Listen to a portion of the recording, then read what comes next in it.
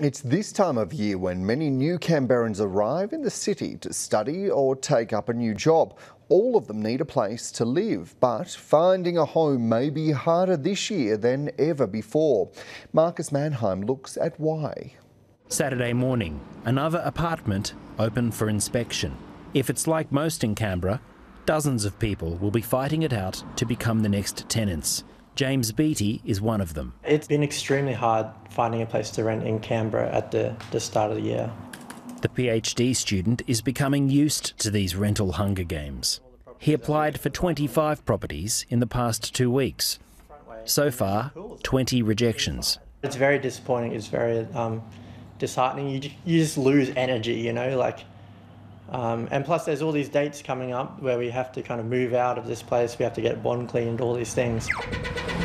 Canberra is booming, which is why it's becoming so hard to find a property. Population growth, jobs growth. It's good for many, but it's led to low housing vacancy rates and made this city the most expensive in the country to rent a house. Canberra is actually a little bit different. Over the past 5 years, rents here have increased 3 times as fast as the national average. The most affected area is the inner north.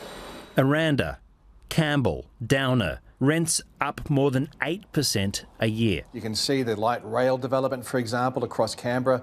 The areas that have benefited from improved transport infrastructure have generally seen stronger rental growth. The Humphreys family came here from Adelaide just over a year ago, competing with all the other new workers for a home. I only had a bike here, didn't have a car, so getting to a rental viewing and then getting back to work while I'm working full-time was really difficult. And if you don't go to a rental viewing, you can't put in an application for the property. They found it so frustrating, they set up a business. They now inspect rental properties on behalf of others. And business is booming. Their advice? It's really important to communicate with the agents. So you send your application in, follow up with a phone call and an email. Or hold out until autumn, when the battles become just a little bit easier. Marcus Mannheim, ABC News, Canberra.